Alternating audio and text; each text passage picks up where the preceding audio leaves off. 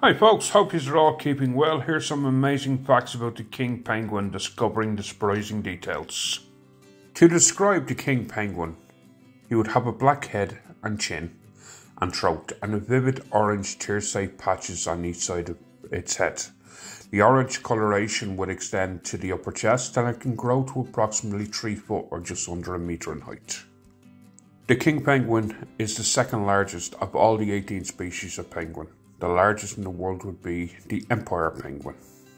Unlike the emperor penguin, who likes to live on the interior of the Antarctic, king penguins live in sub-Antarctic islands and peninsulas.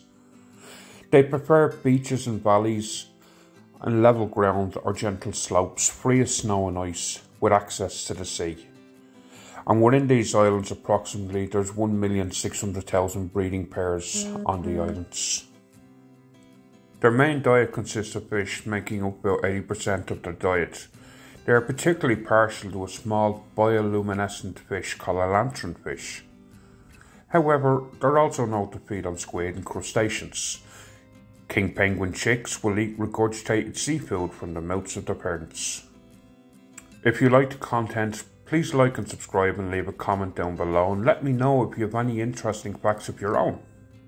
Here's a bonus fact for you guys. Penguins can drink salty water. Most penguins live in environments such as the Antarctic in which there is little or no fresh water, so they've adapted to ways to keep their salt levels balanced. Penguins have a suborbital gland underneath their eyes that filters out salt out of their system. Along with the emperor penguin, the king penguin does not build a nest. They stand upright and incubate the egg on top of their feet under a loose fold of abdominal skin called a brood patch. But unlike the emperor penguin, the king penguin's parents both take turns incubating the egg. The gestation period for the king penguin is anywhere from 14 to 16 months. The king penguin chicks hatch naked and grow down feathers within a few weeks. The chick is dependent upon the parents for survival until it grows its waterproof feathers, which can be anything up to 13 months. The normal incubation for the young is around 55 days. The lifespan for the king penguin is around 15 to 20 years, and they reach their sexual maturity at about 45 years old. The main predators of the king penguins, especially at sea, they would include the leopard seal or the orca, also known as the killer whale. On land, the main predator to the young and unhatched eggs of the penguin would be that of the sheet-billed or the giant petrel.